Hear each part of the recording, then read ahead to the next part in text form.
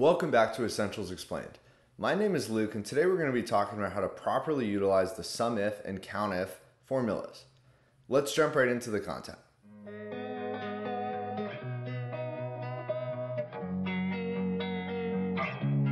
SUMIF versus SUMIFS.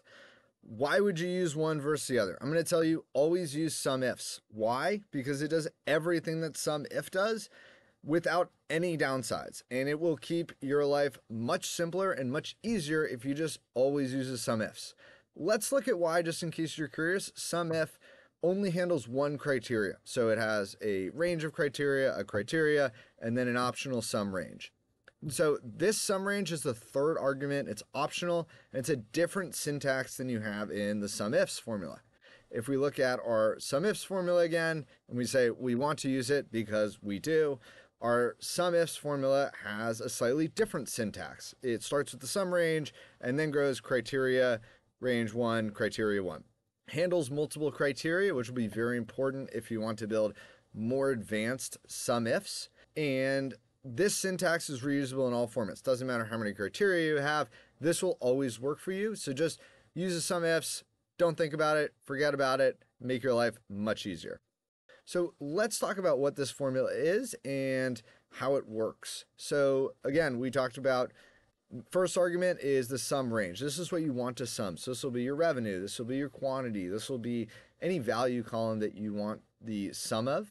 Your criteria range will be the range of criteria to check. So that could be paint color, it could be ownership category. Criteria 1 will be the criteria the range must equal. So it could be red paint, blue paint, corporate, small franchisee. When we look at this SUMIF formula, and let's look at an example. This is different years for different fruit categories and different revenue associated with it. So let's walk through our first example. One, we want our range of what we want to sum. So D3 through D10 are column that gives us revenue. Next, we want the range of criteria to check, which is C3 through C10. So these are our different categories. And ultimately, what is our criteria that it must equal? And that is B13, or apples. And so we return the value of 50 because apples had $10 in revenue in 2020 and then $40 in revenue in 2021. Let's look at one more example to make it really clear. We have our range of what we want to sum, which is still our revenue. We have our range of criteria to check, which in this example we have is our years. And then we finally have a different criteria, which is 2020. And so what we return in this case is 90, because the sum of all of the values in 2020 is equal to 90. So let's look at another example with multiple criteria. So let's say in this instance, we want to understand in 2020, how much revenue did the apples category do? I'm going to start with my range of what I want to sum, which remains my revenue column, D3 through D10. I'm going to select first the range of criteria I want to check, which is my years, B3 through B10, and then my criteria, my range must equal, which is 2020, or I've referred to it with the cell reference of B16. Next, what I want to do is input my second set of criteria. I don't need to input another range I want to sum because I want it to be the same. I only need that one range that I want to sum on. But what I will do is enter another range of criteria to check. And for this next one, what I want to do is I want to check C3 through C10. I want to check the fruit category. And my criteria, I want to be apples because that is what I want. And so what that gives me as an answer is 10, because in 2020, apples category achieved $10 in revenue. And that is the only row in this table that matches all those criteria.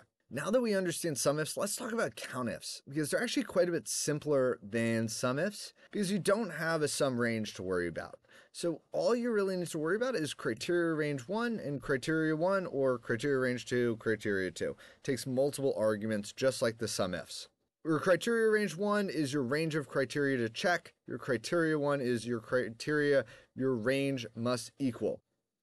Let's look at an example. So same setup, year, fruit category, revenue. Revenue we're not going to use.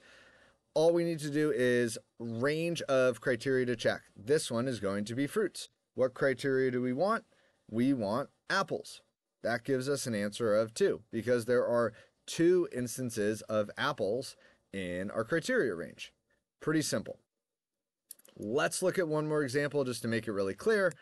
We have our range of criteria to check. This example, it is years. We have our criteria, our range must equal, which in this instance is 2020, and we return a value of 4 because there are 4 rows with the value of 2020 in our criteria range. So let's talk about how to do this with multiple criteria. It's very similar to how we did with our SUMIFS and very similar to the original COUNTIFS formula, as you're just going to repeat the criteria range. So what's our range of criteria we want to check? The first argument here is the year.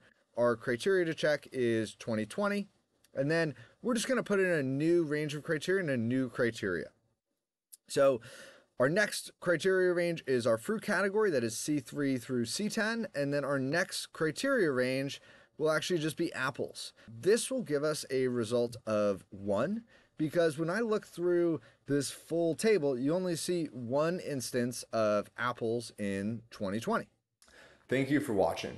If you're interested in seeing more examples of how to properly utilize these formulas, please check out the next video in our series linked here.